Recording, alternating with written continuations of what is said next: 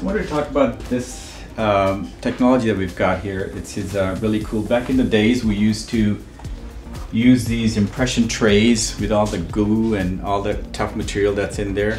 But nowadays, we can actually scan your teeth, like a little camera that we can put it in your mouth and scan your teeth and gives us a great impression, a very detailed impression of what your teeth look like. Once we've got your scan in the system, we can manipulate that scan or manipulate a tooth or tooth that needs to be moved.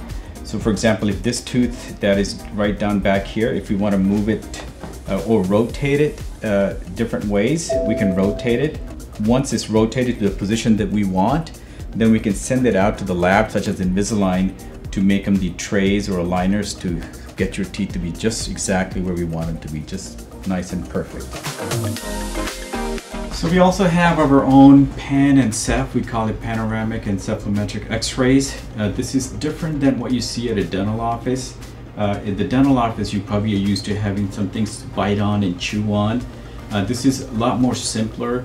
What we do with this is it gives us a picture of your whole face and all the teeth that are in there, so we can measure and plan your treatment as to what it's going to look like before and after.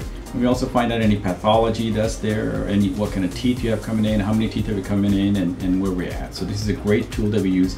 And this is digital x-rays. Instead of back in the days we used to develop pictures and shoot one film at a time. So it's a lot less radiation, a lot safer, and it's very quick, and it's very, very easy. No pain.